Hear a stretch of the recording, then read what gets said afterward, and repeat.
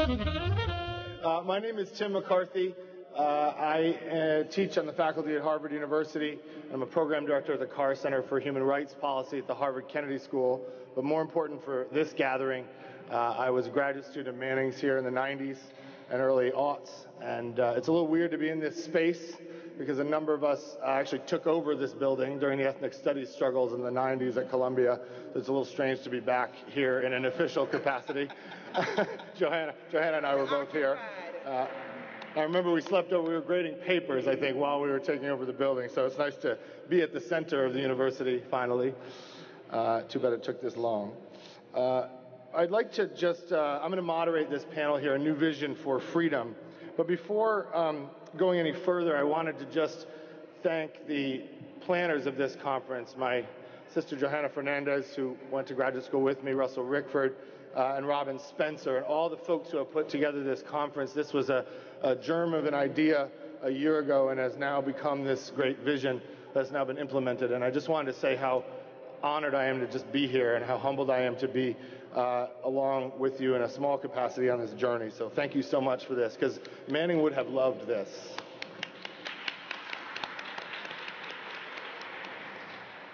I also wanted to say one thing. It's weird. I did not enjoy my Columbia experience. There are many of us in graduate school who did not necessarily enjoy our Columbia experiences, but for Manning.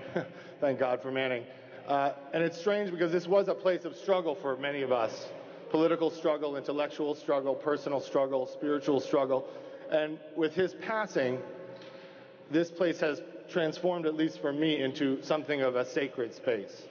This is a place now where I can come back and pay my respects to the person who made this place bearable at times and who supported many, many of us when other folks did not. And so in the interest of it being a sacred space, I just wanted to sort of open with that. Manning Marable was the first person who really taught me and showed me, like he did many of us, that freedom meant liberation. That freedom wasn't just individual freedom, getting ours, being free from the constraints in our lives, but it was about liberation, collective liberation from all forms of exclusion and discrimination, poverty, prejudice, and oppression. Manning was someone who insisted that we see the links between individual struggles for freedom and collective struggles for freedom, that freedom struggles existed in local places where we lived, where we worked, and where we loved, but they also existed in global spaces, in places where we had not even yet been in some of our cases. And he also insisted that we had critiques of structures of oppression, that we had an intersecting critique of the different kinds of oppressions that bear down on so many of us. One of the things that I loved about Manning is that he insisted always in his writing, in his teaching, and in his life that none of us are free unless all of us are free.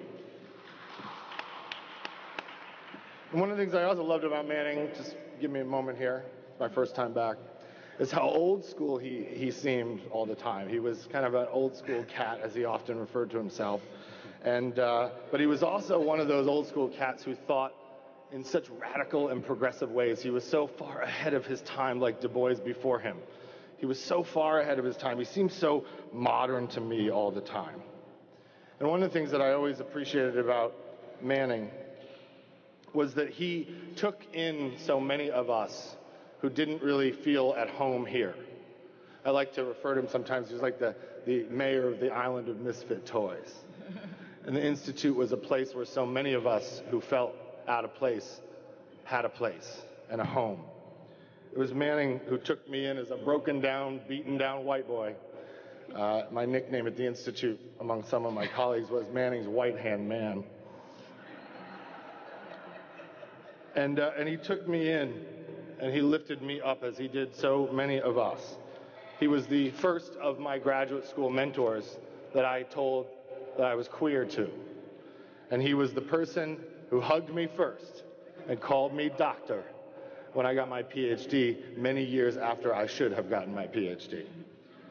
You see, Manning never batted an eye at those of us who were a bit different, who lived and loved in unorthodox ways, who danced to different drummers. And that's because Manning always had his eyes on a much bigger prize, on the collective liberation of each and every human being, no matter their color or creed or condition or circumstance. And in fact, he understood deep in his bones that misfits would lead the revolution because misfits have always led the revolution. And like Du Bois before him, Manning was so radical in his thinking, so far ahead of his time, that all of us in some ways are just trying to catch up with Brother Manning. Manning also understood the power of revision, not only of revising politics and history, but of constantly rethinking and challenging our old ideas and assumptions, finding new ways of knowing, new ways of thinking and seeing, and most importantly, new ways of acting in the world.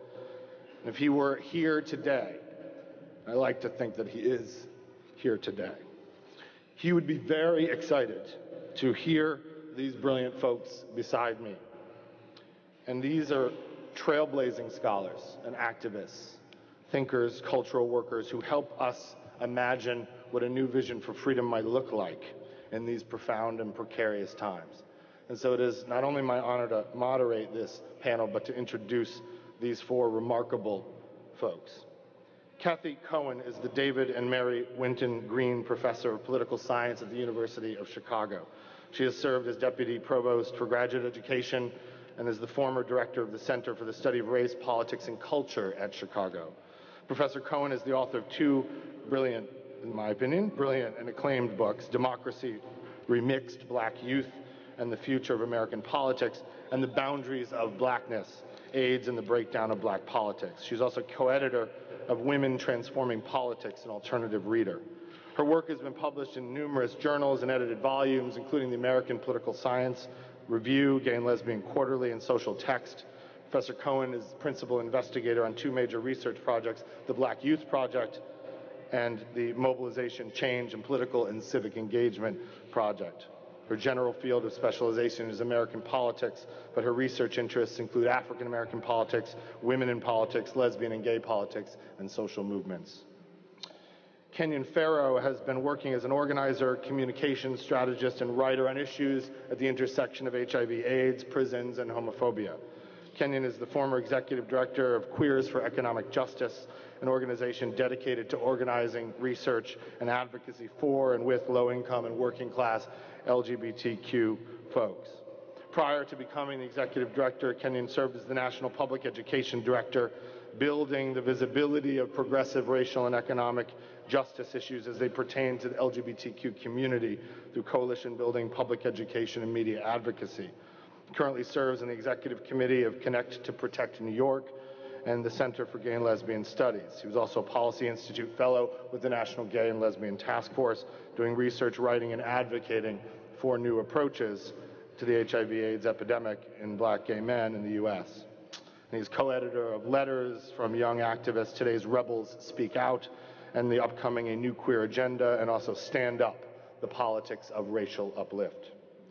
Rhonda Williams is Associate Professor of History at Case Western Reserve University, where she is also founding director of the Postdoctoral Fellowship in African American Studies and director of Case Western's Social Justice Institute. The award-winning author of The Politics of Public Housing, Black Women's Struggles Against Urban Inequality, Professor Williams has been honored by History News Network as a top young historian and is listed in the 2009 edition of Who's Who in Black Cleveland. Her research interests include the manifestations of race and gender inequality in urban space and policy, the history of low-income people's lives and activism, and illicit narcotics economies in the post-1940s United States. Professor Williams is a recipient of the American Association of University Women Postdoctoral Fellowship and a former Harvard University Du Bois Institute Fellow. And she is co-editor of the recently launched book series, Justice, Power, and Politics, with University of North Carolina Press. She received her PhD in history from the University of Pennsylvania in 1998 and her undergraduate degree in journalism from the University of Maryland at College Park, where she became the university's first Black salutatorian in its 187-year history. Her publications include articles on Black power politics, the war on poverty, low-income Black women's grassroots organizing, and urban and housing policy. And last but certainly not least is Loretta Ross, Loretta Ross is a founder and national coordinator of the SisterSong Women of Color Reproductive Health Collective, composed of 70 women of color organizations across the country. She was co-director of the 2004 National March for Women's Lives in Washington, D.C., which is the largest protest in U.S. history.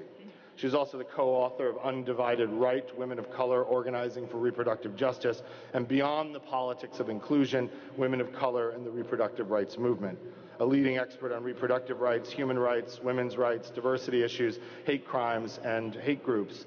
She is the founder and former executive director of the National Center for Human Rights Education, a training and resource center for grassroots activists on using human rights education to address social injustices in the United States. Prior to that, from 1990 to 95, she served as the National Program Research Director for the Atlanta-based Center for Democratic Renewal, a national nonprofit organization for information on hate groups and bigoted violence, including the KKK and the neo-Nazi movement. She was also the first African-American woman to direct a rape crisis center in the United States in the 1970s. She's a frequent media commentator and recently has been collecting oral histories of elder feminists of color for archives at Smith College. This is clearly a stunning group of folks to help us reimagine a new vision for freedom. And with that, I will pass it over to Cathy. Thank you. All right.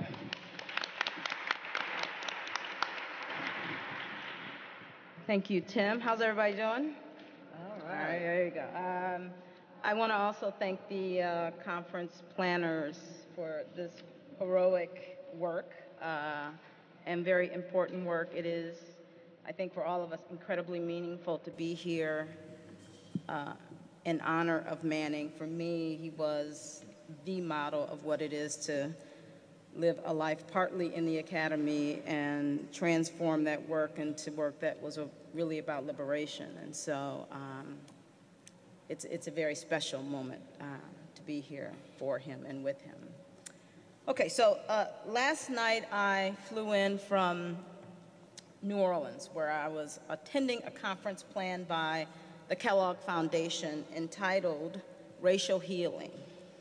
In fact, the name of the conference was something like America Healing. Now, as you might expect, I went there with what my mother called a bad attitude. I kind of stepped off the plane making comments like, you see, this is what happens when you elect your first black president. Now you got to go to New Orleans and heal white supremacy. Interestingly, I have to say, as the discussion proceeded and kind of speaker after speaker highlighted not only the structural damage that people of color and poor people have endured, but also the emotional and psychological battles that we have endured for our humanity, I was reminded really of the expansive nature of our struggle and the need to have an expansive vision of freedom today. My concern really stems from the fact that I think far too often, at least for me, when asked about my vision of freedom, my response is focused on the elimination of oppression. Now, again, don't get me wrong, the struggle against oppression is our path to freedom, but it probably isn't freedom in and of itself.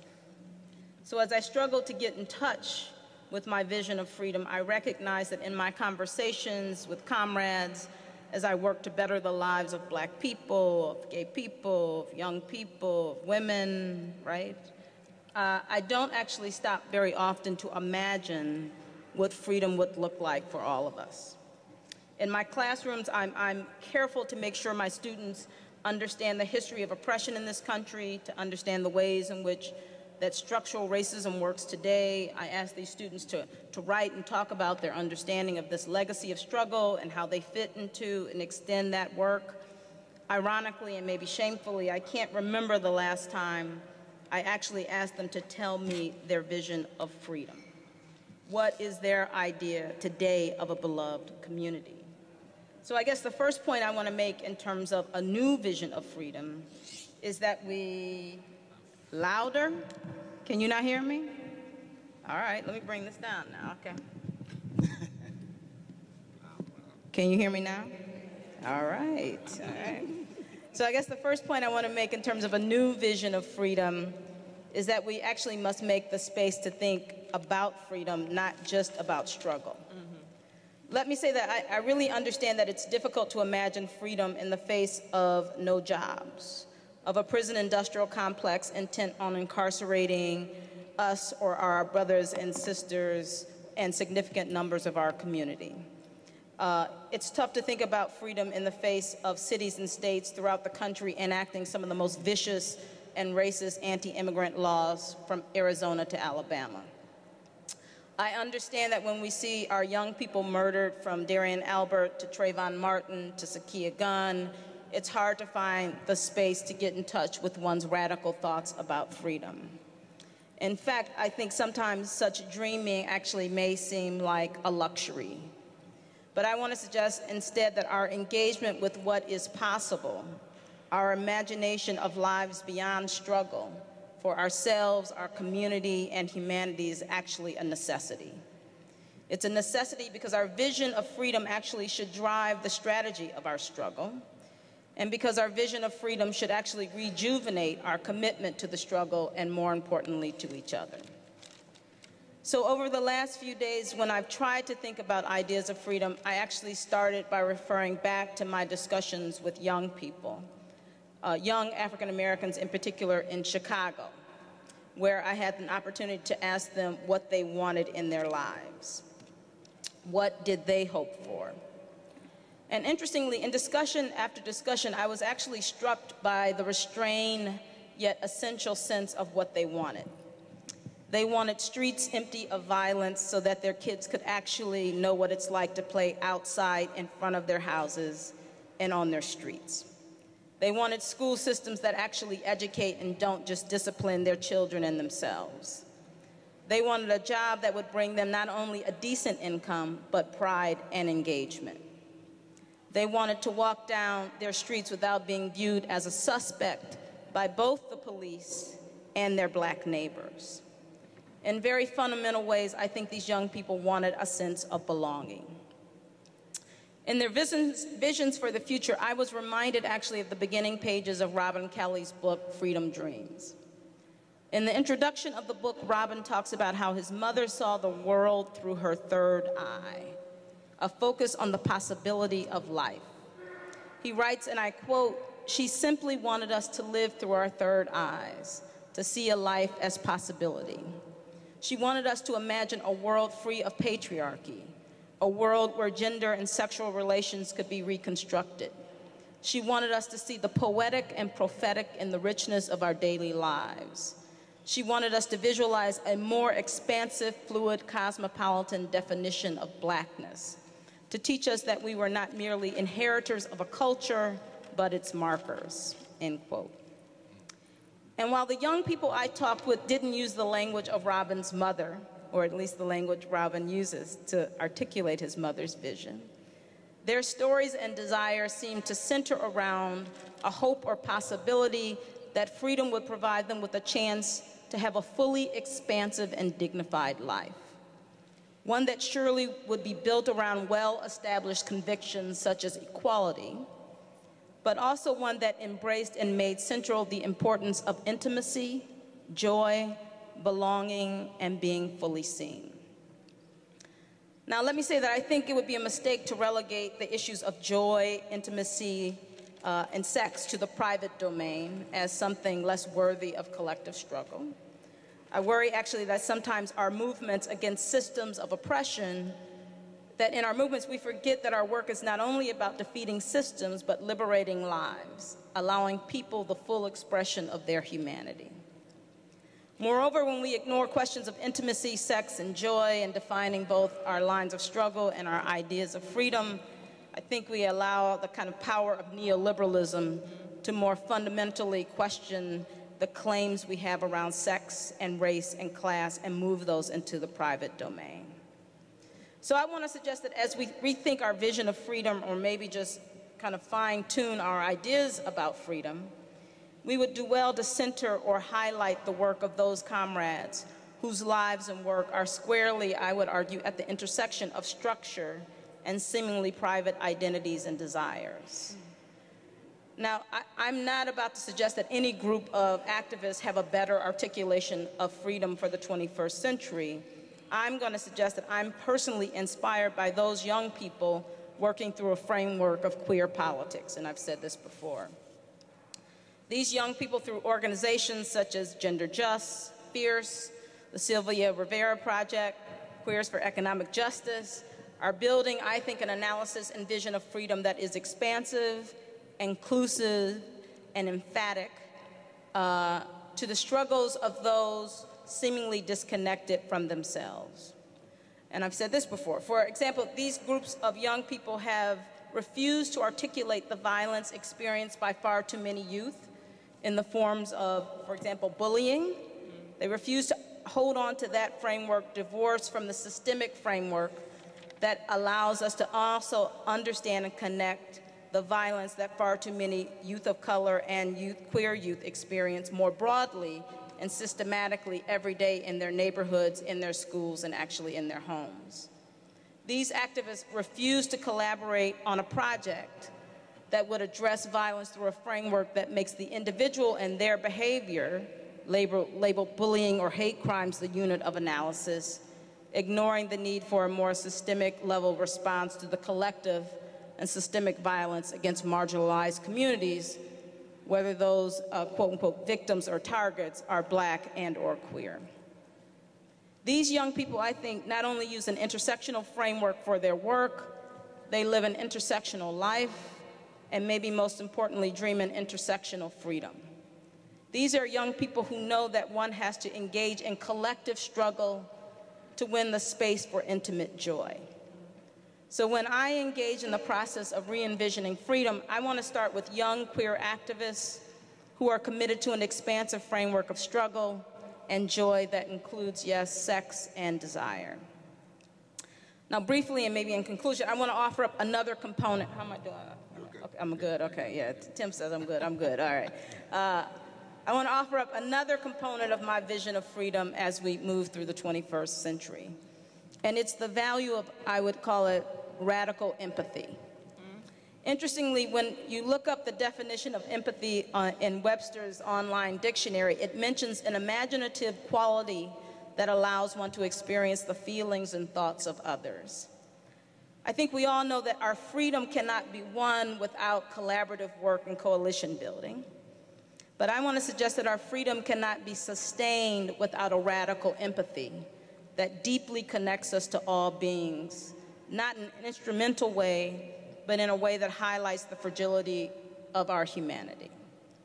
I remember experiencing what I might call a deep empathy when I became a parent. During the kind of first few months of being, yes, a mother, there were certain things I was shocked that I just literally could not read or write or watch. So if I was searching the channels on television and happened upon a Law and Order episode that was about, for example, child abuse, I literally could not watch the show because of the depths of my empathy or my kind of empathetic impulse. It was just too raw, right? Suddenly that child on television or in the paper could have been my vulnerable daughter sleeping in the next room.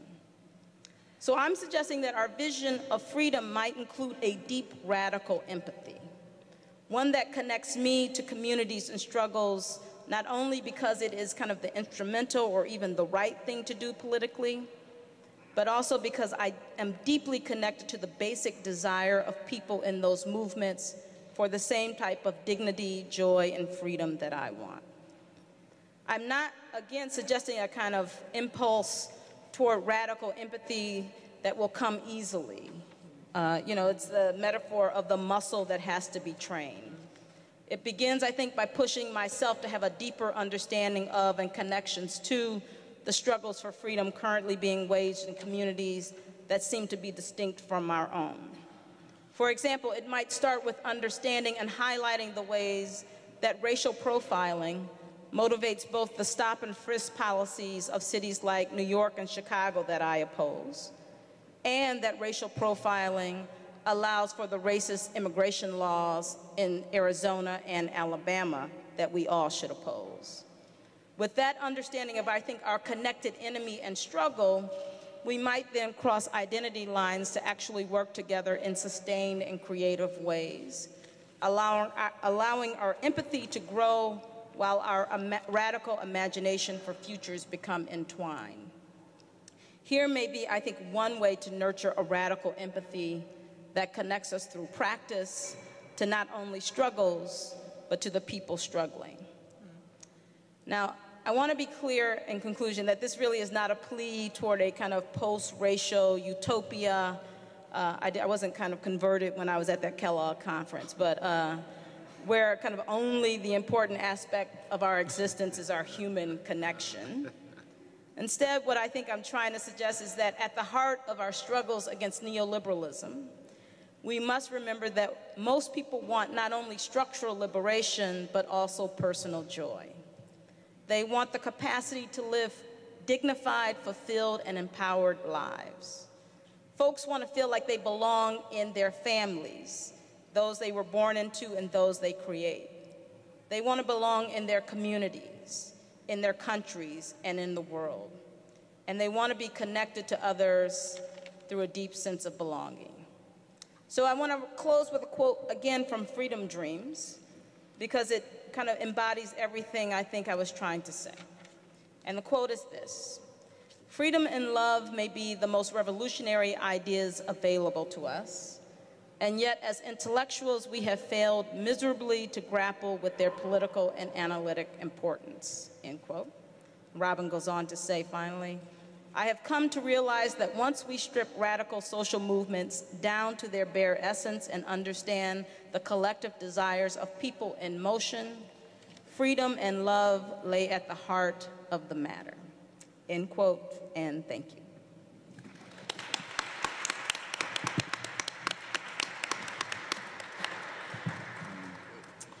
Good afternoon.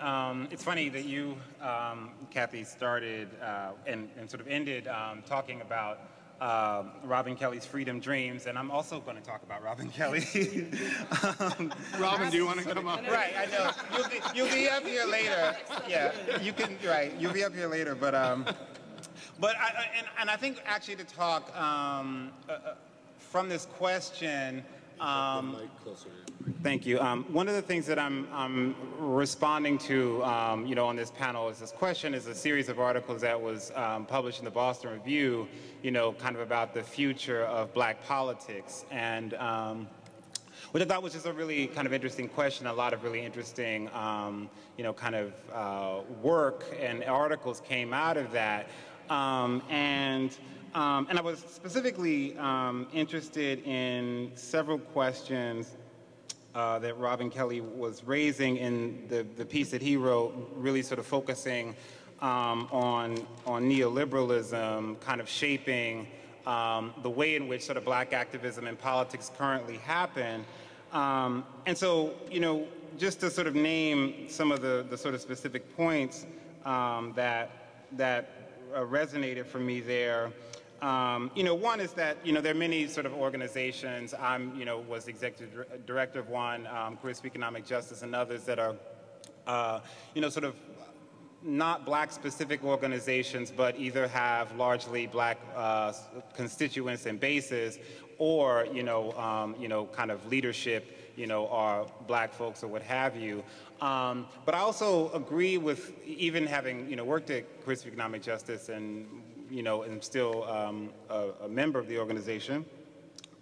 Also have questions about like how are these multiracial formations actually shifting in radical ways, either kind of mass mobilizing black people in those specific communities, or really being able to kind of shift the paradigms that exist in our society, right? And I would argue that they, similar to Robin, that they haven't, right? And I think that that's a question that I really think that we need to grapple with, especially in a current culture that sort of talks about itself as post-race, and even from a left that really sort of jumps to conclusions about sort of coalition building without raising these critical questions about race and its function in organizing in left politics. So I would say as well, there's another sort of point that gets raised is that, some some folks in the black community may feel like organizing, and black activists may feel like kind of organizing in black specific politics is, sort of passé or of a specific era that no longer has relevancy. And then lastly, the point about, neoliberalism really being something that we have to really kind of contend with, both as it tries to articulate this sort of post-race analysis, but then also structurally undermines black communities in very particular ways, right, through privatization and other sort of methods. Now, some of the things that I guess that I'm thinking about in terms of a vision of new politics, or ways to maybe think about politics differently. One, I think for me, is just to think about the centrality of race, and particularly the centrality of anti-black racism. And I really consider race as the thing that organizes all other categories that we identify ourselves, right? What kind of man or what kind of woman, right, is constructed through race, right? And so while we talk about sort of intersectionality, which is like the new buzzword, are we in fact dismantling a political analysis that understands what I think is the centrality of race and how it organizes everything else, right? And doesn't distract from, obviously, homophobia, sexism, economic oppression of poor people, so on and so forth, but that those things are organized and understood through racial identities. Secondly is, even as we think about, kind of coalitions and multiracial formations and organizing on the left, how much of these things, and also anti-black racism, I would argue, through these things, are also driven through nonprofits and the kind of, and philanthropy, right? And the directives, from foundations often, or the kind of sometimes unspoken arguments about funding that I think push certain kinds of, broad people of color or these sort of broad categories, and I think push folks into those categories, and actually, often resist funding black-specific kinds of political organizing. And while we don't want to make the assumption that we need to rely on nonprofits and philanthropy as the sole way to do political activism and radical organizing, but that is the kind of context through which people mostly enter people who think of themselves as political and wanting to do work. It's where I get my paychecks, quite frankly, right? So I'm just being straight up about that. But I've also seen in a lot of foundations that these sort of tendencies. And I would say the other question, or just sort of point that I'm thinking about specific to black politics, and I think Cathy was raising some of these things, is how do we also organize black politics and black political formations that really and truly take, queer people, LGBT people, however we identify, seriously, that takes feminism seriously, that takes the experiences and organizes people who are homeless, who are largely black in this country, people who have HIV and AIDS, who are largely black in this society, people who are prisoners, who are largely black in this society. How do we organize in ways that actually don't just give lip service to different sort of marginal categories, but actually become dynamic places where we work through these different sort of categories. And I would say, one of the major sort of tensions there, and I feel like the holdovers, and I imagine will be debated if it hasn't been in some spaces in this conference. I mean, I think are just some of the, especially just as a black gay man, some of the tendencies in kind of black so-called radical politics, right, that I think really are quite conservative in their, gender and sexuality politics, and not just around queer folks, but just in general. But certainly a very specific sort of tendency that that thinks about sort of radical black politics and black progress as predicated on nuclear family structures, right? And to me, that actually suggests that actually black queer people have to die in order for black progress to happen. And that is a very scary and dangerous, but has a 40-year, 50-year trajectory that many of our kind of political formations that consider themselves radical are still operating under those assumptions. And the last thing I'll say before I close is also, I think this question, and I saw it in some of the kind of Occupy Wall Street stuff which I wrote about, and see it even in certain kinds of black politics, where we have a tendency to want to, I think in our attempts to really express our humanity and the fact that we are, in fact, sentient beings, right, and not animals. What we end up doing, I think, sometimes then is expressing notions of innocence, right, that come up in a lot of, kind of political work around prisoners. Was raised in the Trayvon, Martin, I think in some specific ways, raised certainly in the execution of Troy Davis. And while I think that, whether people are innocent of the specific sort of crimes that they are being identified as having committed, but just, I think, operating, understanding in the world that, like, to be black and innocent is an oxymoron, right? And that's it. So let's not try to rely on those kinds of assumptions in order to frame, in order to try to kind of argue ourselves into a human category. And so then to me, it requires a different set of assumptions in what are we willing to embrace, right? Are we willing to embrace criminality? Are we willing to embrace abandonment? Are we willing to embrace these things as actual possible political places through which to struggle, and not categories through which to run from, because as black folks, we are marked with them, period, right? And what kinds of political possibilities lie there versus, I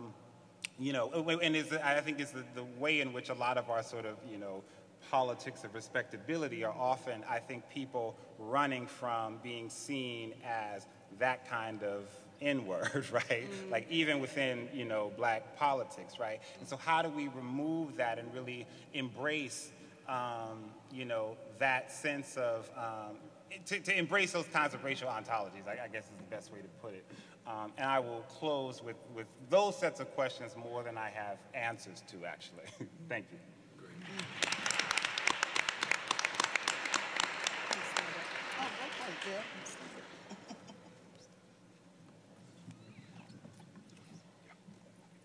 I'm gonna stand up. How's everybody?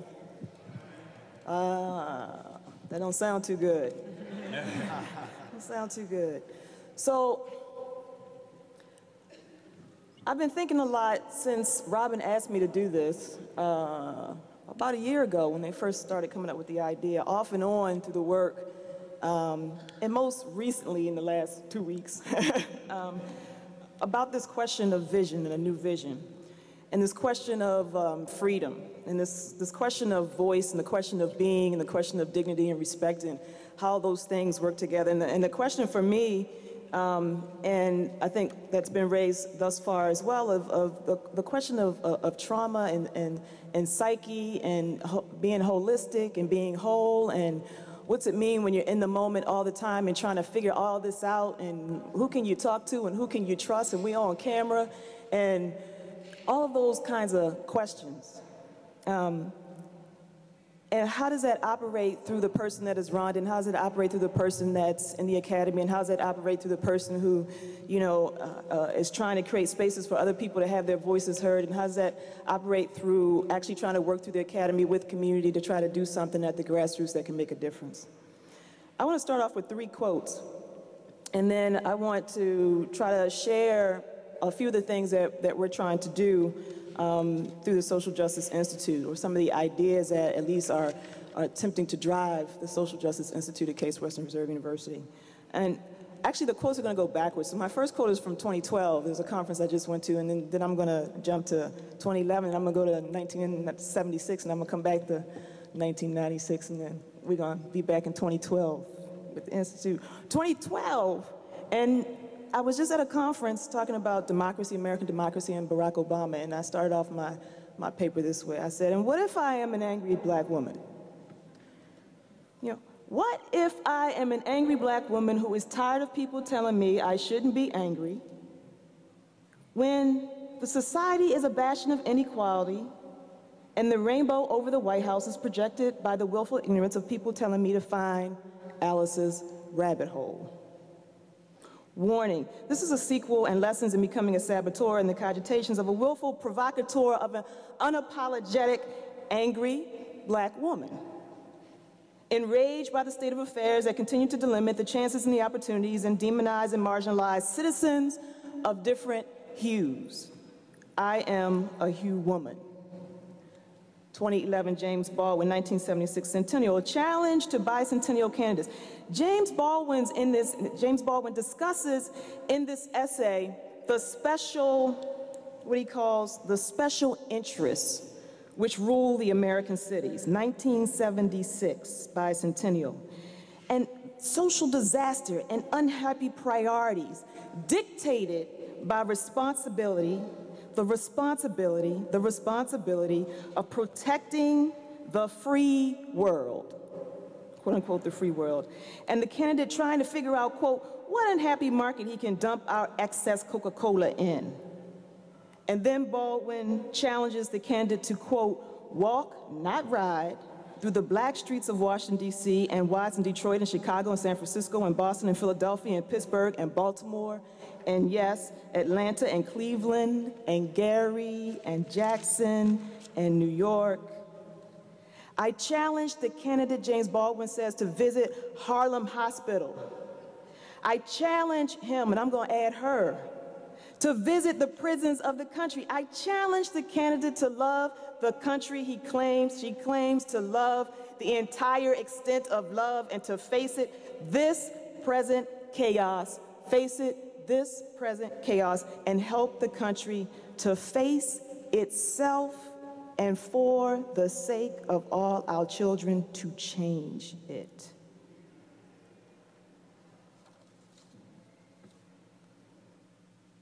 Manny Marable wrote in 1996, 20 years from then, freedom, vision, voice, being, human dignity, psychic pain, trauma, what do I do, how do I move through the world? Manny Marable wrote in 1996, we black progressives had failed in part because we had not articulated an effective alternative political vision capturing the mind and the mood of our people, recognizing the basic transformations in the political economy and social structure which had occurred inside black America since the civil rights movement.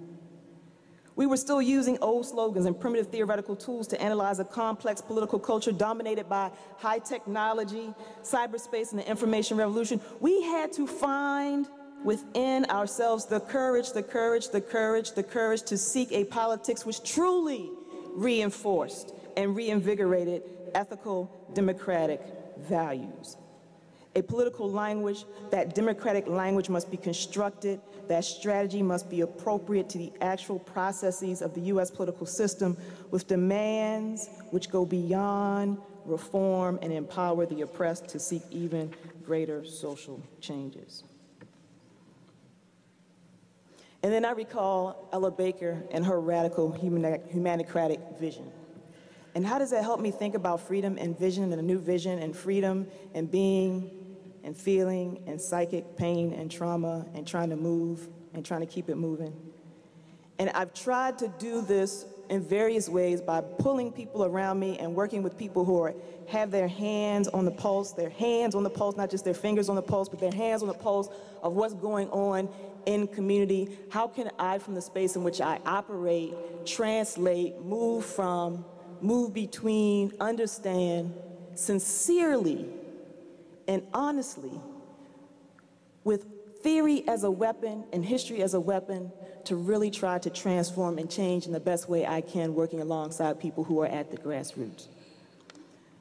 One of the ways that I try to do this, and some of us at Case Western Reserve try to do this, and there's always complexities and challenges and barriers and different constellations, and I won't get into all of that, but some of the ways some of us try to do this through that work is through the establishment of a social justice institute at Case Western Reserve University. Now, I have to say, and Tim is going to have to tell me when I'm 5 minutes out, because people who know me know I can go. So if you can give me 5 minutes, and just shut me down.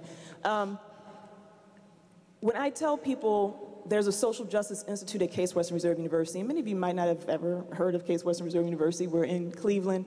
We're mostly known for our science, medicine, engineering, and technology. And when I tell people there's such a thing, they go, huh? What do you mean, Cleveland State? What do you mean, Oberlin? What do you mean, John Carroll? Oberlin's 40 minutes away, 45 minutes away. John Carroll's a Catholic, constellation in terms of its grounding in institutional culture. And I say, no, at Case Western Reserve University, we have this thing called Social Justice Institute. And one of the things that we're trying to do is really work under 3 umbrellas. And people are excited, but they're also wondering what's going on, and they're also wondering like how true it is, and they're also wondering how long it's going to last. And these actually are questions I have as well. And the administration knows I have these questions, and we talk about them. But we work under 3 constellations. Those 3 constellations are programs and events, actually establishing projects and initiatives in community, and curriculum on campus that seeks to try to transform and open up dialogues that may not have existed on campus before.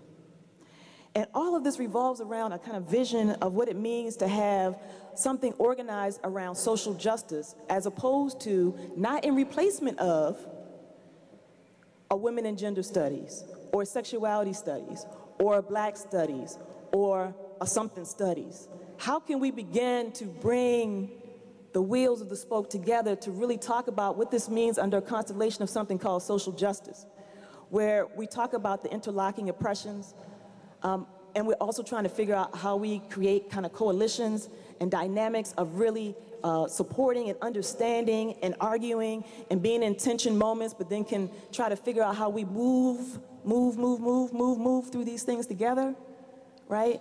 So what kind of new frameworks might we have to develop to pull together all of the various spaces that we operate within? And so social justice is one of the ways that we try to create this space, this vision. What issues expressed should we be talking about? Whose voices should we be listening to? Whose voices are at the table? Who is in the room? Who is on the streets? Who is at the podium? These are all questions that are driving some of the work that we're doing, and particularly drive me to do the work as I do it. And how do we connect and hear and contextualize these voices through a discourse and a mission and a vision that will help us march toward transformation? In other words, that it just doesn't become about the coalitions and the wheels, the spokes of the wheel coming together in the center, right? And we can say, like, we're at the center working together, but that we really are dealing with the content, and that we really are establishing and thinking about a process, and we really are taking up words and trying to educate those who, including ourselves, might not really be engaged in a kind of deep visioning or a deep kind of understanding and debunking of the ways that we understand the world and political economy. I just came from a session. I'm going to go over y'all, and he's going to shut me down. But I just came from a session with parents and educators and organizers. And I don't know if any of them are in the room because I really can't see across here. And there were some young people there. And they were talking about Walter Rodney and the link to Marable's question of the underdevelopment of the United States of America, and talking about questions of gentrification. Now, I'm coming from a campus where there are some people talking about that, but they're not grappling with those issues. What do you mean? Right? They're not, the people in communities sometimes aren't even grappling with questions of neoliberalism and what that means. So when they're looking at public education, and Cleveland is one of those places that's getting ready to go down the road of a transformation plan that I'm trying to look more into to understand the privatization of neoliberal market politics that are saying public education is not working as it is, so just get rid of it and start all these different schools without investing in public education. So when I raise the question of neoliberal politics and ideology, I get the, what? The question of gentrification and what that means. Can gentrification ever be something that's nice? I've had conversations with politicians that say, do you understand when you use the term gentrification, it's not just about rehab and rebuilding, you know, bringing in the stability and the foundations and the economic equality moments to sustain your community. This vision that you have of what it means for a community to thrive and for people in it to be free. Do you understand that gentrification also speaks to displacement? Right? And who gets the benefit from what that means? Even if it unpacks the fact that there are issues that we need to deal with. Content. So we're trying to deal with some of those issues through content, through theory, through understanding theory, and through actually developing processes and tools and ways to engage in activism and advocacy with people in community as we learn from each other. I just want to mention two things, two examples, and then maybe close out with a quote if I have time. One is when we first inaugurated the Social Justice Institute at Case Western Reserve University, we held an opening intergenerational conference. And that conference was called Race, Social Justice, and Profiling, an intergenerational think tank. And what we did was, I want to talk a little bit about the content because for me it speaks to the various elements that Kenyon and Cathy have already talked about, and I know Loretta's going to take us right deep into the work on the ground. And that is, we started off that first Friday, it was a two-day conference, that Friday evening, we talked about history and the legacies of history, repercussions, the repercussions. And we brought in Don Freeman, who actually helped establish the Revolutionary Action Movement, who was fired from his job because he taught African American history and that was considered radical in the Cleveland schools. And we brought in Ms. Nona Clayton, who worked with the SCLC. And we had them talk about their experiences, but then we had them talk about what it means in terms of today's repercussions and legacies. What are the issues that they think we still need to grapple with? And a lot of us do that in the room, right? But to move that then into a new day on Saturday that focused on not necessarily narrowly, and I'm saying narrowly in quotation marks, the questions of civil rights and the kind of black freedom struggle as we understand it and think about it and historicize it, but then to think about how those issues relate under a different constellation of concerns. So we talked about immigration, and we talked about criminal injustice, and we talked about redlining and housing foreclosure. So what does it mean to connect the history and the legacies and the repercussions to these other things that people see often as disparate already, but connected in and of themselves, linked back to a theme that's called race, social justice, and profiling? What do these things have to do with profiling? We really wanted to begin to push people to think about the intersections, the overlaps, the disjunctures, the disruptions, and the ways in which different communities have been organizing on their own for good reason, for valid reasons, whether they're contentious reasons or whether because they're finding opportunities and engaged in a local grassroots moment, but how those things are very much connected.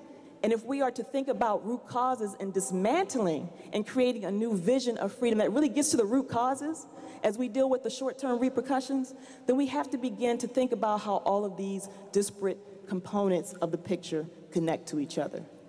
We had young people there from ages 10, 12, 15, all the way up to elders of 70 plus. So the other question is, how can we create a vision of freedom where whose voices at the table is always the question, and who are we listening to, and who are we hearing, and what kind of visions of freedom are we trying to co-create together? I think that's really important. And then we ended the conference with an evening of art and conversation. So we had Dr. Bernice Johnson Reagan talking to Bakari Kitwana, and only opened the floor to young people to ask questions so that we could constantly get this intergenerational dialogue going and have youth express their concerns and be in a dialogue with different multiple generations. That's one example. I think education is really important, how we tie it together. And there's some people who say talk, talk, talk, talk, talk, talk, talk, talk, talk, talk, talk, talk, talk. That's like, you know, overrated talk, right? And I always say to people, it depends on what the talk contains. Because some of us are doing a lot of talking and not saying anything. And the kind of talk we need to have, we're not having, either because we are not having this multiple dialogue or we're afraid to raise the issues wherever we find ourselves. The other example I wanted to give just actually happened. It was our inaugural Power Up Social Justice Student Leadership Conference at Case Western Reserve University. And we opened it up to high school students and college students and asked them to come together to talk about how we really begin to identify issues and move them to a plan for action.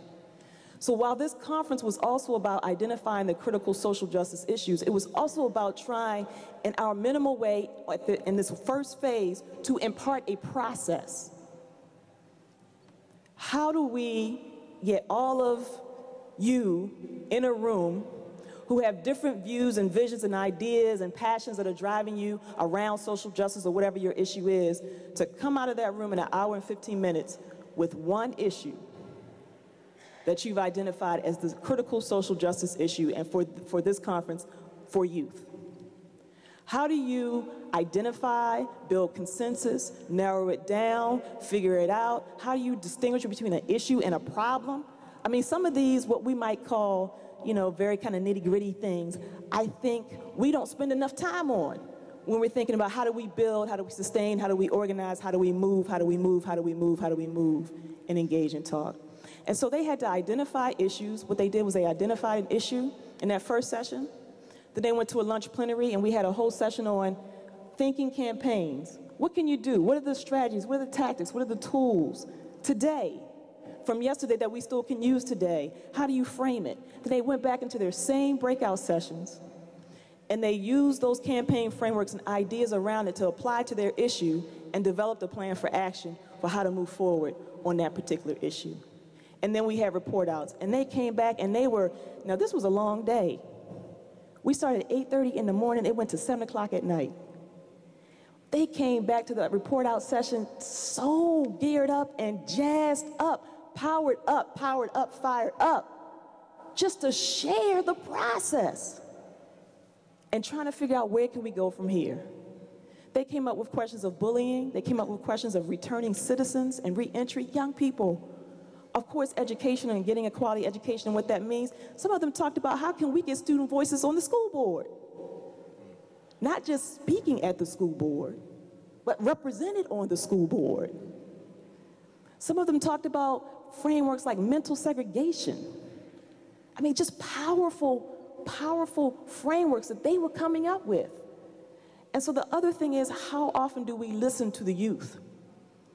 And what I told them is, and everybody in the room knows it, that most of the social movements we are engaged in or have been engaged in have been propelled by young people. I still consider myself in that category. So I'm still going to be powered up and fired up with them, right? So how can we explain, expand, support, step back, propel, allow themselves to see how they have the power to make a difference and that their voice makes a difference?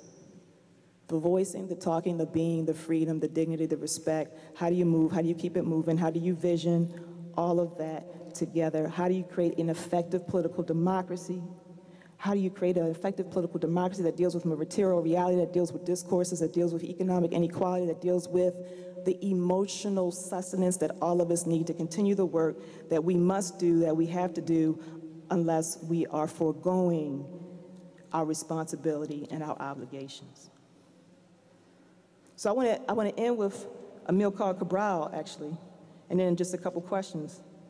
In 1966, in Weapons of Theory, he wrote that we also know that on the political level of our own reality, however fine and attractive the reality of others may be, that we can only be transformed by detailed knowledge of it, that is our own reality, by our own efforts and by our own sacrifices. And I would add, by listening to the multiple voices and understanding how to translate them through process into action. So my questions are these. How does a new vision of freedom in terms of the work we do as academicians and scholar activists and activist scholars and those who actually will remove the scholar from our activists and say we are also activists on the ground, work in, with, on behalf of, and for community? how do we begin to think about an ideology of change that is endowed with purpose and philosophy and historical legacy and nuance and complexity that deals both with the short term but also the long term? How do we not get stuck in the short term and forget the long term? What is the form? What does it mean to establish or attempt to establish a creative intellectual research advocacy space, a position under an umbrella for me that has heretofore been safer in community to establish versus in the academy to enact and be welcomed, quote unquote, welcome. I mean, not only in the academy, but welcome in community because I'm in the academy, or welcome in the academy because of how I'm seen allying with the community to do the work that contests the corporatization of not only the academy, but the neoliberal market privatization-driven dynamics that really undercut our ability to access dignity and respect and human rights and economic justice and inequality and the material realities that we face. Sonia Sanchez says, and I will end here, who are we as a nation, as a people? Who are we? And I say, whose voices are at the table? Thank you.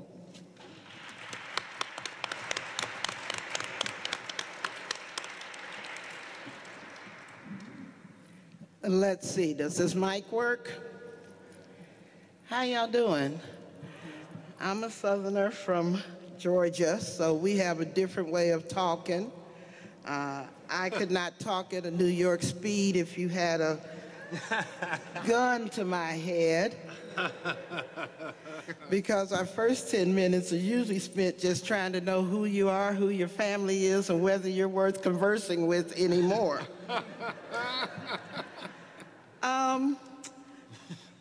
My name's Loretta Ross, and I'm here at the invitation of Robin Spencer, who I had the joy of meeting while we both were in South Africa. And I did not know that this darling young woman that I was meeting was the goddaughter of one of my good friends, Sophia Bandeli, from Medgar Evers, who just retired. But it does turn out that the revolutionary world is actually quite small. And if you keep doing the good work, you meet all the good people over and over and over again, which kind of limits your ability to successfully do a revisionist thing on your resume. Because you'll meet too many people who knew you when.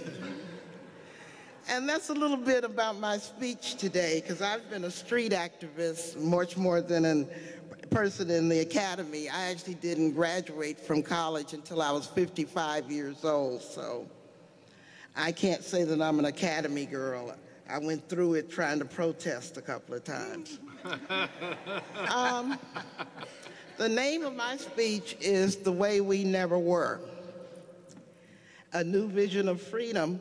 And the theory that I'm going to offer is that as one who was there in the 60s and 70s and 80s, I believe that Black nationalist feminism transformed Black politics, including Manning Marable's. And that's what I'm going to talk about today. And I came into the movement as a young Black feminist, even though I actually didn't use the F word in applying it to myself, because when you're in the Black nationalist movement, you tended to associate feminism with white women. But as a survivor of incest and rape, I knew I was pissed off about what had happened to me.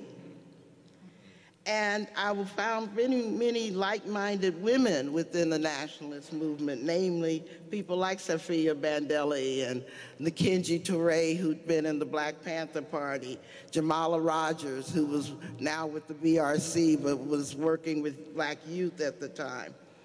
And we formed then what we call the women's committees of the National Black United Front and the National Black Independent Political Party. And it was in MBIP that I actually first met Manning Marable. And my first conversation with the brother was trying to convince him of the necessity for there to be a women's committee. Because the common thinking of the brothers at the time is that the more attention we brought to these issues of gender, the more we detracted from the real black struggle. And I remember being on many stages like this, literally getting booed at by the black nationalist brothers who just couldn't understand why we would claim that a divided people cannot wage revolutionary struggle. And we were divided based on violence, based on gender oppression, based on a whole lot of other stuff. But I have to say for Brother Manning, after we had that struggle with him, he was probably the most flexible and pragmatic and less dogmatic of all the brothers that we had those conversations with back then. Because a few years later, when he wrote his book, How Capitalism Underdeveloped Black America, brother had all that stuff in there about sexism and all that stuff, and I was like, yeah, we got you. You know? And so I couldn't help but wink at him every time I saw him after that, because of course I'm gonna remind him about 1981. Because a lot of brothers just didn't get it at the outset. And a lot of brothers get it now, but there's still brothers that have the same speeches in 1970 that they have in 2012. So those I've kind of given up on.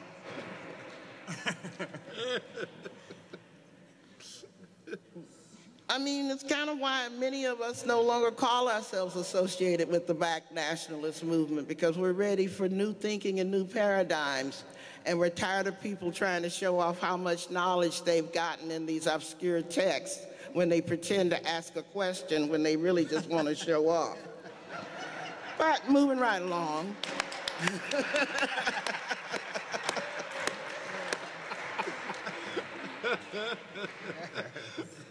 Why would I say such an outrageous thing that black nationalist feminists transform black politics? Well, first of all, I think that the black nationalist movement that was in my When and Where I Enter story was riveted over the question of whether race or class was the dominant thing to talk about. I mean, there were people trying to say that they were more Marxist or more socialist than the other person, and the other person kept saying, well, the Marxists don't really take in questions of race enough, so, you know. I mean, it was a testosterone battle like you've never, ever seen. And in reality, even though they purported to speak for the masses, they weren't necessarily listening to the masses, because the masses would have been totally bored by any of that kind of discussion, particularly with the endless hours with which we conducted it. And so, for us entering along the vector of gender, who said, I managed to be both a woman and race conscious and class conscious all at the same time, there's no space for me to really have this kind of conversation with you. And so I would argue that the black feminist analysis from the nationalist movement bought into the conversation, that often debated term called intersectionality now. Long before Kim Crenshaw named it, Sojourner Truth proclaimed it when she said, "Ain't I a woman?"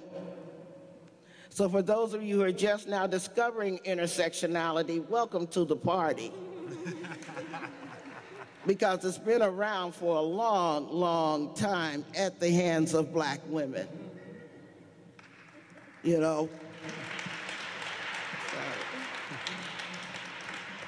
But another impact, and I don't just want to talk about Kimberly Crenshaw, because I saw, and I'm so glad you're here, Angela. Angela Davis is here, because when I read your race and gender analysis of reproductive politics, I mean, it was like I had to write Black Abortion because of you. So, you know, you were on it long before everybody else was on it. Everybody remembered you from George Jackson, but they didn't remember you from the incisive analysis that you made around gender politics in the 80s when we really needed that. So thank you, sister. I want to name that.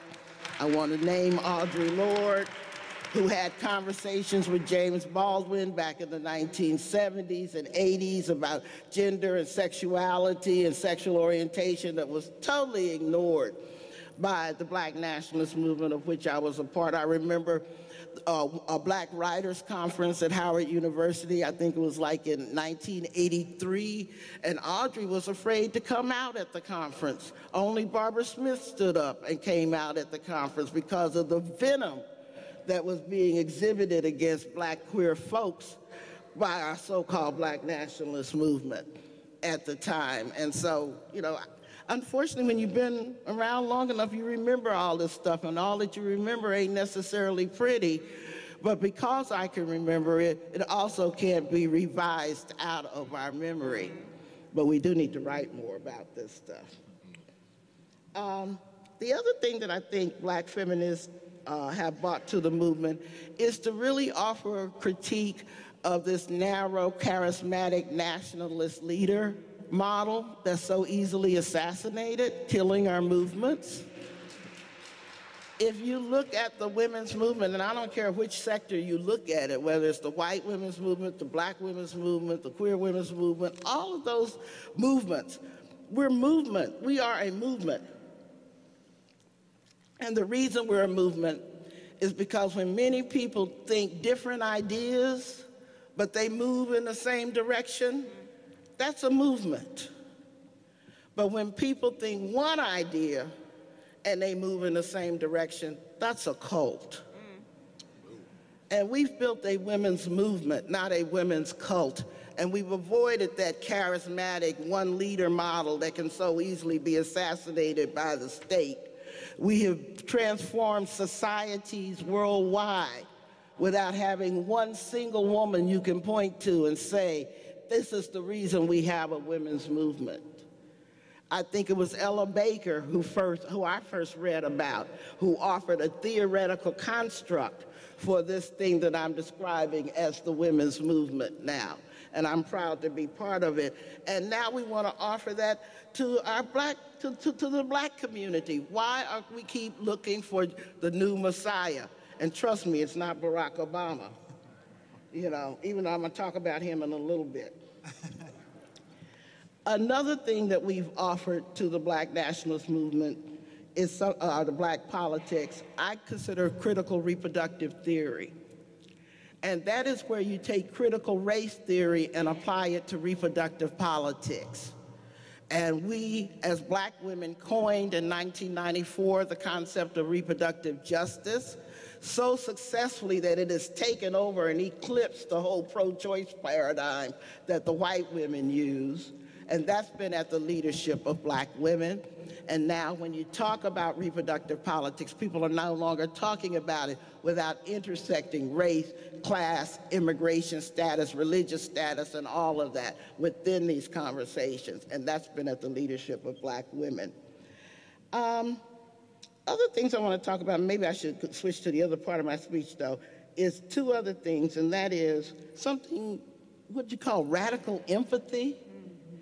We would call self-help in our movement, but mainly just understanding that the personal is political. I find it interesting that we have whole audiences unable to hear the personal story of Malcolm while they deify the political story of Malcolm. But Malcolm, or anybody else, not even Manning Marable, is anything other than a human being with contradictions. And so within our self-help model, we understand that these contradictions can either liberate you or hold you back. And it's how you process and work through those contradictions that decide which side of history you're on. And the more you try to hide your contradictions, the more you're going to sabotage the struggle that you claim to be a part of. And this is something that we understand in the women's movement. And finally, on the what we brought to the movement speech, I want to talk about ending violence against women, because the first Rape Crisis Center was founded in this country in 1972. I had the joy of being its third executive director. I was not the first. There were 2 black women ahead of me. But what is little known is that black women founded the movement to end violence against women in this country, along with white women. But it was 4 black women who ran the very first Rape Crisis Center in this country. And we also led conversations about how do you engage with the state when it comes to dealing with crime in our communities? Because we always problematized the prison industrial complex and whether or not it was righteous to turn brothers over to the state when we're trying to end the violence in our homes and in our communities. And so this also is not a new conversation that just began with the new Jim Crow. It's a conversation that began 40 years ago in the women's community about the whole role of the prison industrial complex and its role in policing and monitoring and suppressing our community while it's being offered as a solution to the crime that is often male-centered crime in our communities. So enough on that. Let's talk about a vision for the future, because that's enough history. I've brought with me from my work with the coalition called the Trust Black Women Partnership a free video and a free newsletter that's out on the table, because the thing that we've been fighting most recently are billboards being placed around the country claiming that abortion is black genocide, and somehow that black women are the new Nazis wiping out the black race. And I have to say, this truly pissed us off, because it's mainly white people putting up these billboards, maligning and attacking the dignity of African-American women, which really wouldn't surprise me and it really wouldn't even piss me off that bad, because white people are white people. But, I mean, they've always been dissing black people. That's not original or new, and we're kind of used to that. But the number of brothers who buy into that BS really pissed me off. I've had more debates with brothers that somehow believe that black women are killing the black race, when historically it's been black women saving the black race, which is why we're here to even have this conversation. So I'm not going to go into a diatribe about abortion and reproductive rights and stuff, even though that's my favorite topic. I'm just going to leave it at that, because I want to move towards the new vision that I have in my mind. First of all, we are in a war of position and language, and I believe that it ain't enough for us to talk about what we're against. We need to talk about what we're for. If we won, what kind of world would we build? I hear very little conversation over my last 40 years about that topic. Everybody can articulate to the nth degree what they hate. And they perfected the politics of hatred and division in the process. So I'm going to be stunningly unoriginal and quote Brother Malcolm and quote Brother King and quote many other people who came before me, Du Bois and other ones, and say we need to build a world based on human rights. We don't have to reinvent the wheel. We just need to listen sometime to the people who are much smarter than us and figure this out, and not be so arrogant that we think that we can come up with a better answer than the people who we like to cite and quote. That's an example of American exceptionalism besetting the left. We always talk about it on the right, but we always think that we can figure out something better than human rights if you just give us enough time and enough microphones. So in closing, I want to say, regardless of how much work I work on gender politics, which is my passion, I also work in an intersectional way. You heard my resume.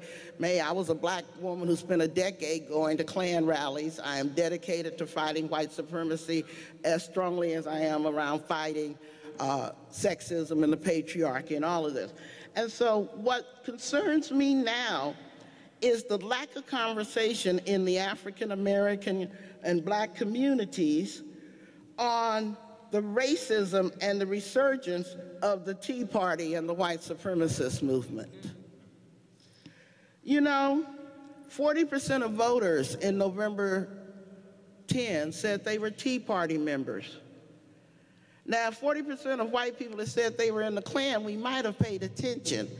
But I think we forget that there is a direct relationship between the Ku Klux Klan and the Tea Party. Even though I'm not accusing everybody in the Tea Party of knowing that they are racist. At least the Klan knew they were racist. You know, but we got white people who are totally unaware that they're being racist nowadays, because they actually think that they have, because they have one or two black people they like, that they can't possibly be racist. And I think they get confused and alarmed by the election of Barack Obama, because they're as confused about him as many black people are. I was actually in a debate with Elaine Brown once, from the Black Panther Party, and a questioner asked her whether or not they should vote in the 2008 election, this young student at Morehouse. And she responded, and I hope I'm not telling anything because she got mad at me. She said no, because, you know, this election doesn't mean anything, you know, and she went on into her diatribe. And I had to publicly disagree with her, which of course made her a permanent unlike on my Facebook page. I'm sure she doesn't like me anymore. Because, you know, I had to say, if you can't tell the difference between voting for a neo-fascist, which is the choice we had, and a neoliberal, you really are missing the important story of 2008. Now, I'm no fan of neoliberal politics, but at least with the neoliberal, you'll be around to debate the politics. With the neo-fascist, your ass ain't gonna be here long. And if you can't tell the difference between those two states, I don't know what to tell you. That's so true. I mean, there is something worse than neoliberalism. It's called fascism, and it is quickly approaching in America. So let's not lose sight of how the Tea Party has morphed from a protest movement to a social movement that has transformed the political system under our eyes into a more openly white supremacist system without actually using the word white supremacy. And we're almost asleep at the wheel, not even noticing. And we think that it's just an accident that they're talking about getting rid of all of these illegal immigrants and rolling back the attacks on women's rights, rolling back abortion rights and attacking gay rights and labor rights. These folks are out to repeal the entire 20th century. And you know how important the 20th century was to us? I mean, this is crazy that we're not paying attention. And so I really want to try to close for real and talk about... You got to get other books in. Well, I've got a lot I wrote, so I'm trying not to go too much over. You know, understand the relationship between the Tea Party and the John Birch Society and the Council of Conservative Citizens, which is the legacy of the white citizens' councils from the, you know, anti-desegregation movement. There's a lot we can learn. And even though this is not the audience that would probably pay a lot of attention to the NAACP, they actually issued an excellent report on deconstructing the Tea Party with Leonard Zeskin and the Institute for Human Rights and Education, which I really, really recommend you to get. I've forgotten the name of the report right now. But the next thing that they have their targets on as an organized white supremacist movement. And by the way, I want to say white supremacy is a body of ideas. It is not a racial designation, because everybody who believes in white supremacy is no longer white. Think of Allen West, for example. You know, the guy in Florida who thought that, 80 people in Congress are communists. We should be so damn lucky. God, I wish he was right.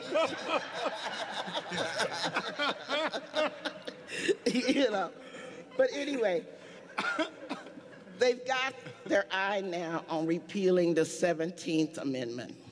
We know about the 14th, the 13th, and 14th Amendment, ending the indices and badges of slavery and all of that. But the Citizenship Rights Amendment is something that I've just learned about myself. Not even sure if I'm quoting it right because I just read about it a couple of months ago. But trying to end birthright citizenship, claiming that they're doing it for illegal aliens, to use their word. But do you imagine that they will not stretch to then remove citizenship rights from those of us that they don't think are good, upright citizens? So we could find ourselves asleep at the wheel and not being thrown back to Reconstruction, but being thrown back to redemption. When the backlash against Reconstruction happened, when we lose voting rights, because we see the attacks on voting rights that's taking place in the states and all of that, the attack on women's rights, labor rights, on and on, the environment. I mean, I get tired thinking about how many fronts they're fighting on, and I get disappointed in thinking about how little we understand the necessity to work across race, to work across gender, to work across all of these barriers, silos that we've put up in order to properly protect ourselves and advance a new vision for freedom. Thank you. Thank you very much.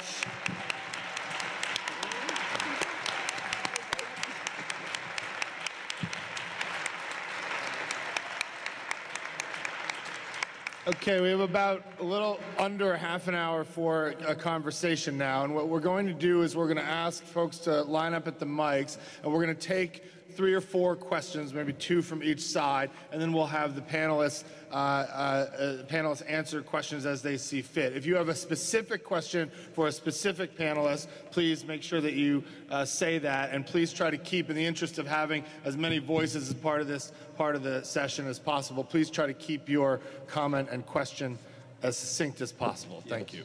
We'll start here. In fact, Tim, with your permission, we're going to ask that 2 things: that you stick to 45 seconds or less, and we're also going to ask that you disguise your comment in the form of a question. That's right. Those 2 things. Manning used to often say if we would have asked you to be on the panel if we wanted you to give a 15-minute comment. Go ahead, sir. Yeah, I'm going to be really concise, but my question is directed, first of all, it was a great panel. I enjoyed it very much. My question is directed to Sister Ross. I formerly developed a chapter of MBIP in Albany years ago, so right on, sister. You know, every election cycle, the Democratic and Republican parties continue to move to the right. I mean, we're still left with the lesser of the 2 evils, and of course the Republican Party is as crazy as you've just mentioned it. What would be a new vision of politics that will build capacity, that kind of choice is no longer with us, that we can begin to use electoral politics in a way that's really self-empowering and not disempowering? Thank you. Okay, thank you. And over here. Hi, thank you very much, specifically to Ms. Ross, who is a hero of mine as of today. So my question is, how are we supposed to realize the end of white supremacy when even talking about something like that is considered faux pas, or that there is no white supremacy? So if I can't even have a conversation with people about it, how are we supposed to end it? Because I feel like we need to get everybody on board for this to happen, but that's going to take the next 100 years to do. So what are some options for that? Okay, and we'll take these 2 as well. I'm thinking about radical empathy. Richard Wright said in How Bigger Was Born that he had been naive to write Uncle Tom's Children in a way that even bankers' daughters could weep over, and that the next time he wrote a book, it would be so hard and so deep that they would have to face it without the consolation of tears. And so I'm wondering how you have an empathy that isn't captured by liberal sentimentality. How do you make it radical? How do you make it cutting as well as binding? Great, that's a great question. Thank you. And yes? There's often like street-level organizers usually point out the fact that more scholastic, analytical organizers are so separate from the people who are actually affected by the issues that they're discussing. And so how do you bring together the people who are affected, like to be able to understand and process and to integrate into their work the more scholastic, analytical, theoretical thought? Okay, great. Let's take those 4 questions and begin the conversation. Do you want to take the question about radical empathy? No. No, you don't. Someone else Okay. would. No, okay. Yeah. Radical Christian, what's up? I happen to know him, so I think that's a great critique, and I'm not offering this as kind of some new theoretical category. I'm saying it's a way for me to kind of work through trying to think about what would motivate me or what should motivate me on a consistent basis, right, to show up for other people.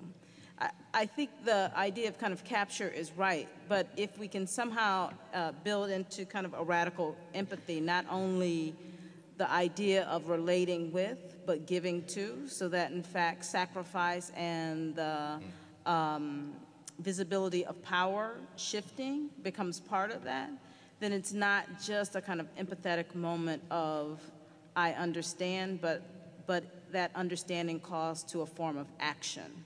And I think that becomes a kind of radical component of this that builds a kind of collective understanding that's about mobilization and movement. So that would be the difference, I think, maybe. Great. Kenyon? Take the last question about sort of the academy and intellectualism and politics. You know, I always tell people this, like, people sometimes assume I have a PhD, which I don't. I think, and I tell people, I talk to my mother about anything we talk to in here. My mother has a high school diploma, right? And anybody in my family, some of whom don't have high school diplomas. And so I think that there is, I think that while we definitely want to make sure that whatever kind of intellectual work we're doing from whatever location we're doing it, from the academy, from, more grassroots work or whatever, or as journalists or whatever, that, we're thinking about, not just who's reading your stuff, but who are you speaking to, right? Which is a very different question sometimes. And then 2, that we don't also, because I feel like even I hear amongst a lot of kind of grassroots activists a real kind of anti-intellectualism that I think is really dangerous. When I was in college, I was in undergrad, just the year before, Mandela became president in South Africa, and I had lots of friends from South Africa at the university I went to, all of whom had been reading Gramsci and a whole Angela Davis. I mean, people thought, really, and what people talked about, they were reading as like, junior high school kids as part of, and these were South Africans from Soweto, right? These were not wealthy, South Africans here to go to school. And so to me, I think that this tendency to dismiss ideas as like academic often is a way to not just deal with the politics of what people are talking about, right? And people say that to me, and I'm like, I don't have a PhD, boo, come again, right? Like, so what's your real concern? Name that. So, and I don't necessarily know a strategy to do that, but I don't assume, I work now in an organization that works with homeless people with AIDS, and I don't assume that like folks who are clients in that organization can't have a conversation with me about whatever, right? Or whoever I meet, and that's just an assumption, that I try to kind of roll with in the world. And just based on like the people that I've learned a range of things from, related to me as family members and not, that hasn't shown up in ways that, people would always assume in terms of like what was recommended to me as books, what ideas people are thinking about, so on and so forth. But I think we operate in a really dangerous context where people really sort of dismiss any kind of work that reads intellectual to them, however people define that. But it's really a way to dismiss the ideas and the arguments, the politics. I mean, I would say on the last question that Kenyon was just talking about, figuring out ways to create the spaces where we're in constant dialogue. And that's one of the things that I'm trying to figure out at CASE, and just, both through the Social Justice Institute, but just as Rhonda in Cleveland. What are the spaces where I can go have dialogues with people at the grassroots, not assuming that I'm going to take necessarily anything to them, but that I can also learn from and hear from them. And one of the theories undergirding a class I teach, which is called City is Classroom, is a class where I teach it for the first time on campus just so we can find each other, and after that we're in community. And the idea is that, many of us, we articulate this, that knowledge is not just produced in the ivory tower. Knowledge is not just produced where we are. And, I try to convey that to my students all the time, that you need to go and you need to listen and you need to hear. And just because you read this book or you have this quote or this statistic doesn't mean that you know more than folks on the ground who are living it and activating all the time around these particular issues. And that there's also this space for dialogue, for mutual learning, for reciprocal engagement as well. And so that's what I try to do. I try to find those spaces. There are a couple, I do it through the class. I'm trying to do it through the Institute, through these kinds of conferences that have legs beyond the actual conference itself. Trying to find spaces where youth really want to be engaged and trying to help them move forward with what they want to do, and then having deeper and deeper and deeper conversations that we both help each other go deep on as time progresses. And that's the new thing that we're trying to do in terms of the intergenerational component of it. There's also organizations. One of my community partners is an organization, Northeast Ohio Alliance for Hope, and they're actually trying to do work around racial equity and racial justice. And they want to actually have a racial summit, and they have task force that they're developing that both deal with kind of short-term issues, but also begin to get people to think about the long-term ramifications and also the frameworks and the paradigms that we're dealing with that may not always be articulated as such. And so they're actually doing that work on the ground, and I'm just helping. And then there are other organizations where I just go just to be. The National Institute for Restorative Justice in Cleveland, Ohio. They have book series where Mitty from a community opens up her coffee shop, has some cake and some tea and some soup, and we go and we just discuss books. And I'm a part of the community. I'm not, I'm not there as Rhonda from the university. I'm there trying to learn from the folk, and I'm the folk, and we trying to learn from each other. How do we do this thing? Really, how do we, again, move from the vision of freedom and the ideas and really deal with some of the emotional aspects of the work that we do that we don't often feel comfortable articulating in certain spaces, to think about how that is going to propel and sustain us as we do this hardcore lifting and transformation work that we see ourselves engaged in. So I think finding those spaces in all those different ways. And so, in the academy, creating the spaces, build community bridge building through the academy, if that's where you are, in community, just finding the spaces in community that you are a part of and where people are actually trying to mobilize and activate. Loretta?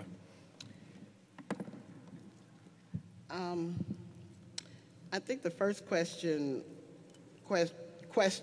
the feasibility, viability of electoral politics with very little distinction between the Republicans and the Democratic parties. Again, I would use the old analogy of the proto-fascist, maybe. But I actually want to put this in a way that's closer to my heart.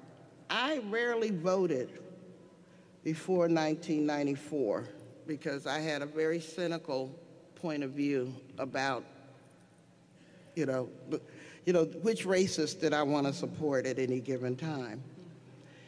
But I went to South Africa as an election monitor, and I stood in hot sun with 3 days for people who were voting for the first time.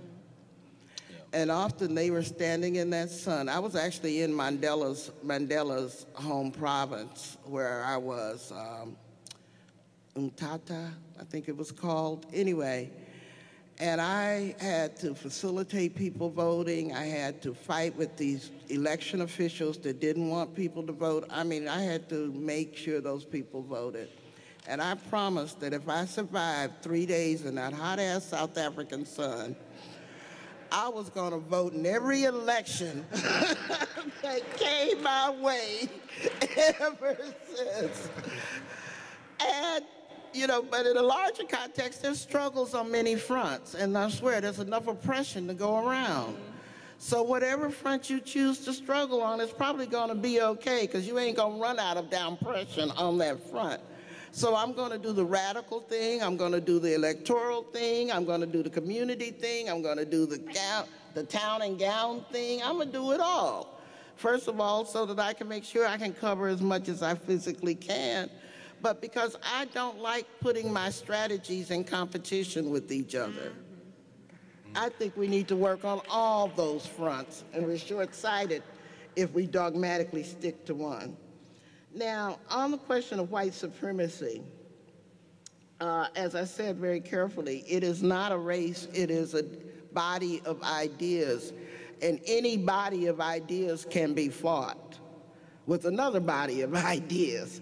But you first have to admit that these ideas are working, that they are operating in our society.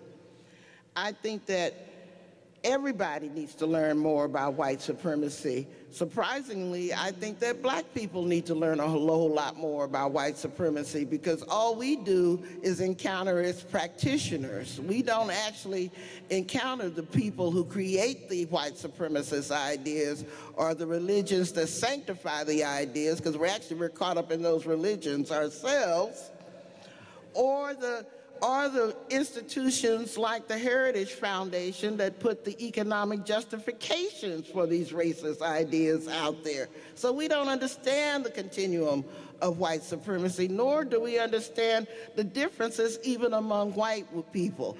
So we find ourselves doing really stupid shit like fighting, like practicing anti-Semitism, like that's gonna help us. You know, we do a whole lot of stuff that doesn't make sense in my mind in the struggle against white supremacy. Now, if a white person chooses to fight against white supremacy, I actually give them a lot of space and a lot of room, because they're going to make a whole lot of mistakes, and I understand that. But as a black person, when I fight against white supremacy, I'm called a hero in my community. When a white person fights against white supremacy, they're called a race traitor. So the costs are not different, are not the same, I mean, when I choose to fight white supremacy and a white person chooses to fight white supremacy. And I'm practical enough to understand that difference, understand that they get privileges for being white that they are choosing to reject in order to struggle with me. So I'm going to give them a whole lot of room. As a matter of fact, you know, the people that I struggle against mostly are the people who have white supremacist ideas and don't even know where they came from. I'll leave it at that. We have time for a couple. Thank you. Time for one or two more questions. People want to ask them? Can I ask the audience a question? Sure. Yeah. I'm actually wondering what the audience is thinking about what they see as their new vision of freedom. I mean, as the questions come this way, what's the conversation also coming from the other way? What is it? What's the new in the new vision? Is it a new vision? Is it a vision with old content operating in new times? Obviously, historian, the dialectical and all of that. But what are you all thinking?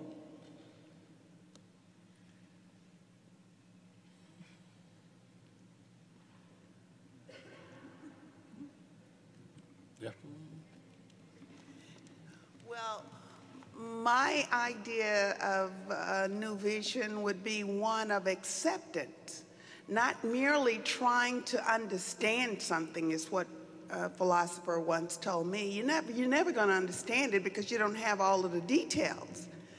But what you can do is either accept it, that means totally immerse yourself in the process and fight for it, or you can reject it. So acceptance is going to be a clearer vision for me, for the new vision.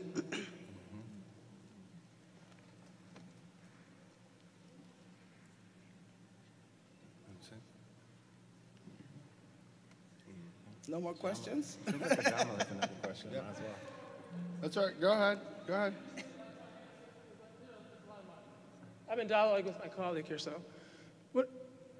My answer, I would like to hear people's experiences with best practices that have worked. Because I've been coming to these conferences since I was 17, and it's been wonderful.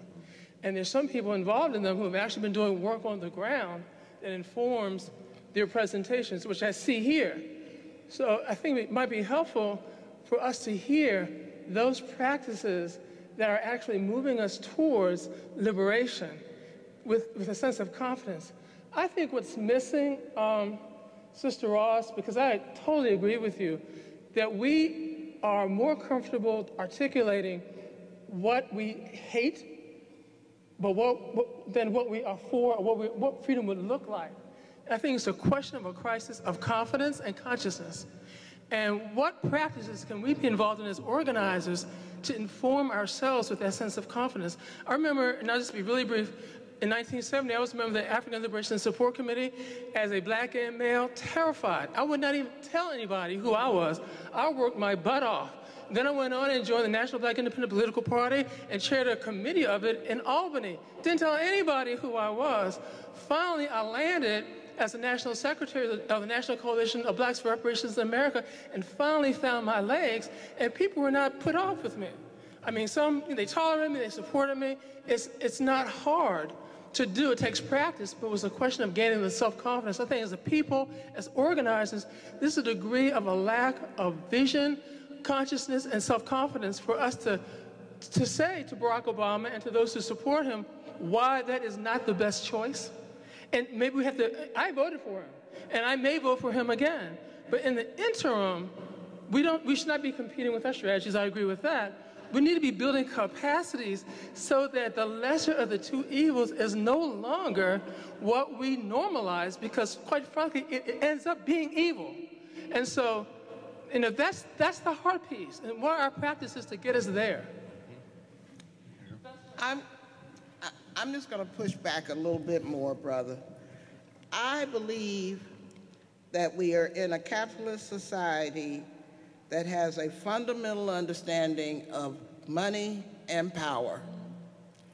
And until we learn to amass and use those things in a very expertise way, in a very expert way, we will not make a dent into this political or economic system. We are the masters of outrage. We are the masters of being pissed off. But we are not the masters of amassing our money and our power in a way to wield it like an effective sword. I've been in meetings with the Obama administration, and they will say quite baldly to you, I agree with you. I'll do everything you want me. Now show me the votes to make me do it. That's right. You know, they'll say that right to your face. It is not about whether they personally agree with you, but they're mastering money and power. And if you want to be in a dialogue with them and get them to do what you want them to do, it ain't about who's right. It's about who's got that money and that power, who can make them, who can get their back if they do what you want them to do. It's a question of votes. So we up here talking about, I don't know about the difference between the Republicans and the Democrats and blah, blah, blah. And we're like, yeah. And because we refuse to engage in that game is screwing us without a kiss.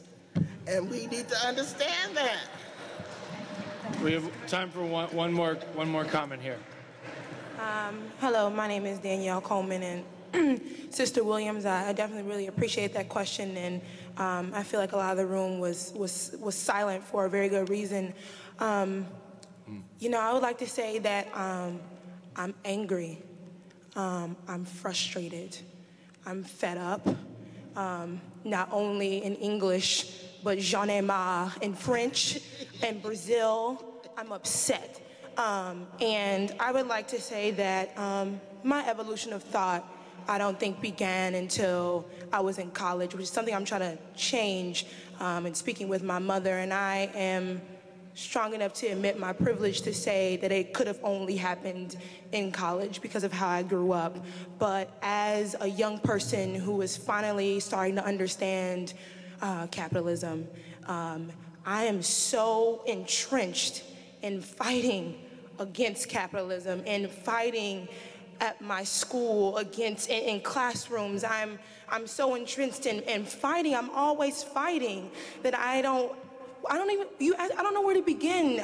So you guys have given your visions of a vision of new freedom. So I will almost turn the question back around to say, what what can I do? Can you give me some advice of where to begin? Because I'm so cynical and upset right now, and so just trying to to fight against the struggle and to help, that I don't know how to even begin to think about what I would want in a vision of new freedom. And honestly, I wonder if I need to even put my time towards that when there is so much oppression. I just feel like I might just stay on this track. So if you can just give me some advice or your thoughts, I would definitely appreciate it.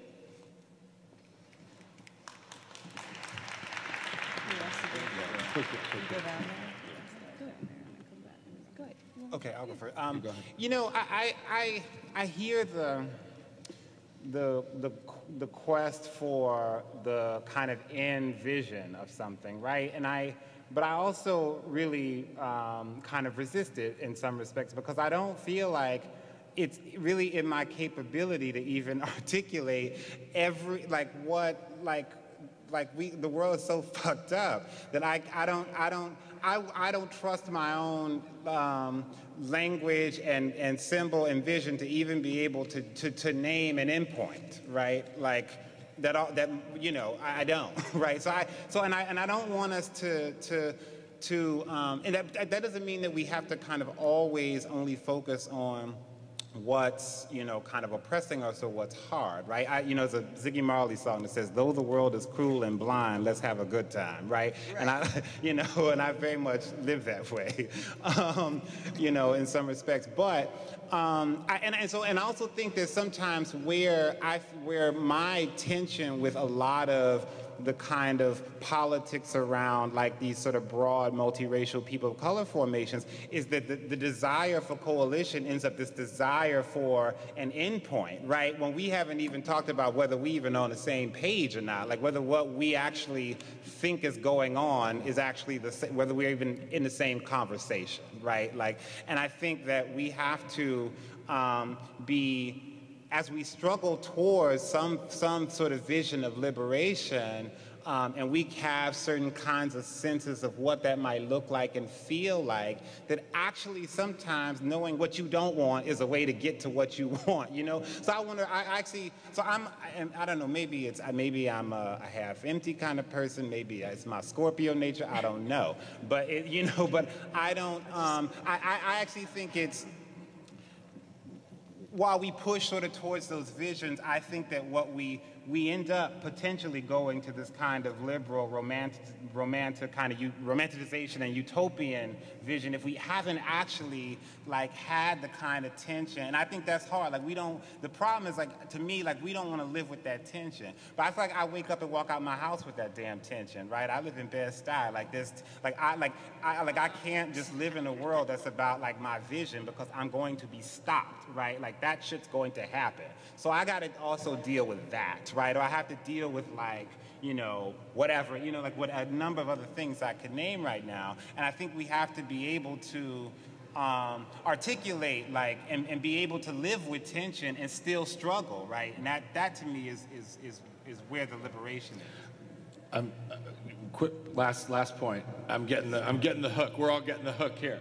But Cathy, do you want to have the last? Does that mean people won't be able to? We'll continue the conversation. I think the pushback would be here between Kenyon and I, because I think you can. I think you can. First of all, I don't think there's an end point, right? I think there are end points that we envision. I think that there are moments of freedom in our lives every day, all the time, that if we can kind of get in touch, where are the moments of joy? What is the struggle to bring forth a longer experience with those moments of joy, and intimacy and connection and vision?